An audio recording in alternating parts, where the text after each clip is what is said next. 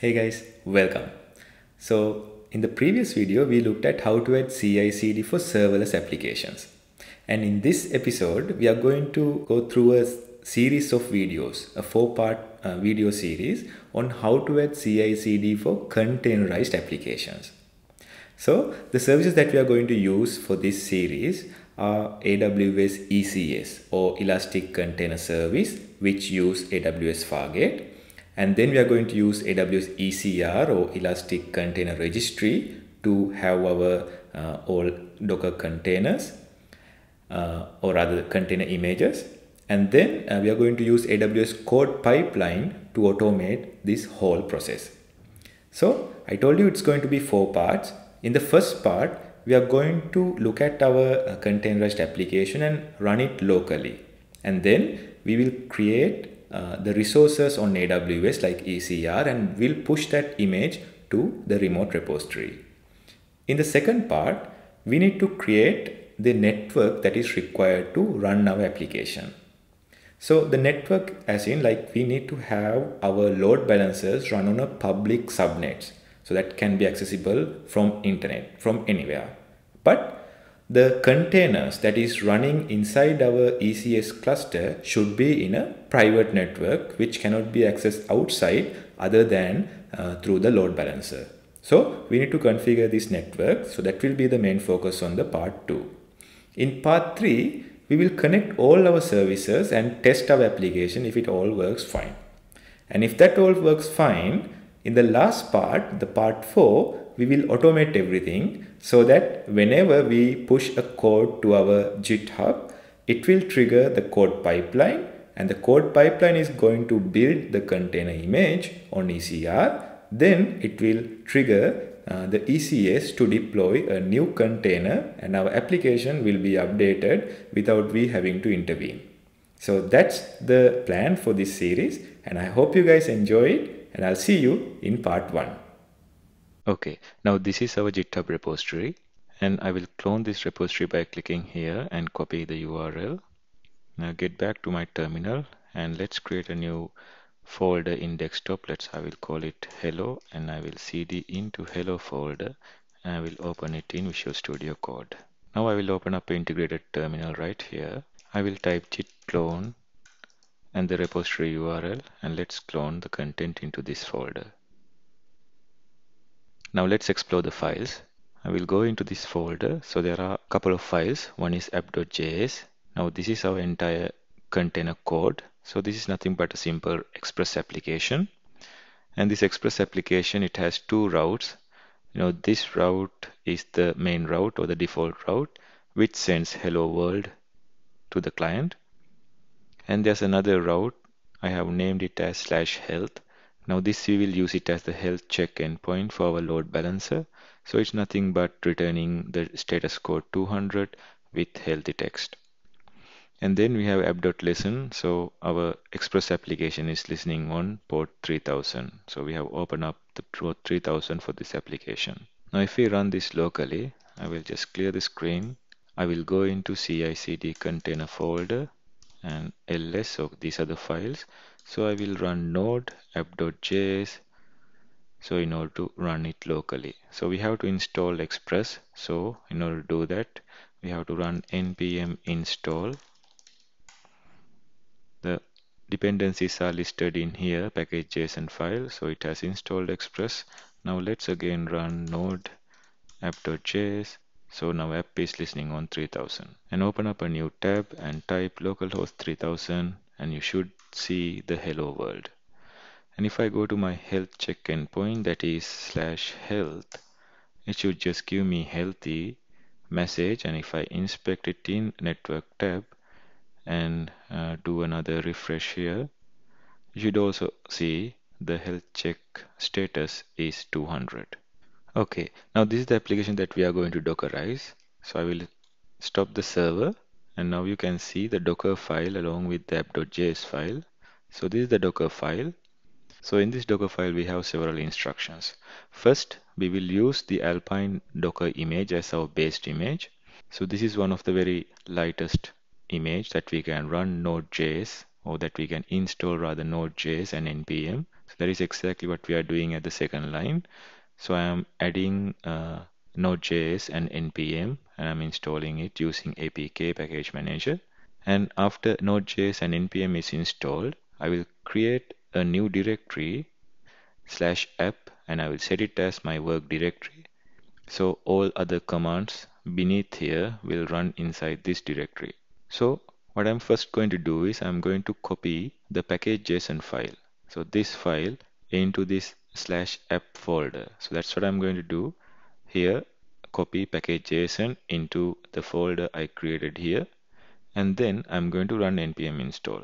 So at that point, I haven't yet copied all my source code. That means app.js and this gitignore file or any other file that may contain in your application into this app folder, because I just want to use the Docker caching benefits. So I run npm install to get the Express package installed. And after that, I will copy the rest of the code here into my app folder. So the rest of the code will get copied into app folder. So then I will expose 3000 because my app is running on port 3000. And then I have a cmd command. So this get run when somebody issue a docker run command on the image that is built from this Docker file. So as the run command, I will run npm start, which will run my application. So let's try this in local machine. So I'll open up the terminal, clear the screen, and let's see which folder I'm in. Okay, I have the Docker file and everything here. And let's first build this file. So I will type docker build, and let's tag this image -t YouTube. I will just say local, and this is the latest version. And then I will add period. So the period denotes the path of the Docker file, so which is right in this folder. So that's why this period here. And then I will hit enter. So it's going to build my image, and it is successfully built. You can see this, it ran through the steps. And now if I just do Docker images, I should see my YouTube local repository, which is this one. Okay, now let's spin up a container using this Docker image. So I will just copy this image ID, and then I will clear the screen, and let's run the command docker run in interactive mode -it, and I will do a port mapping. Now the Express application that will be running inside this container will run on port 3000. So let's do a port mapping to host to the container. So I'll use port 80. Okay, let's use just 80 through to port 3000 inside the container, and then I will just paste the container ID which I just copied and hit enter. Okay, the application is running. So now instead of localhost 3000, I can just type localhost and hit enter, and there you go. Hello world is shown. Now it is running inside the container. Now in order to run it locally, you have to install Docker in your machine and make sure Docker is running in your machine. So it could be Mac OS, it could be Windows or Linux. You can simply install Docker for that. So now let's push this image to a remote repository. Now for remote repository, you can either use Docker Hub or AWS ECR, Elastic Container Registry. We are going to use ECR or Elastic Container Registry that is managed by AWS. So I will go to AWS and I will search for ECR.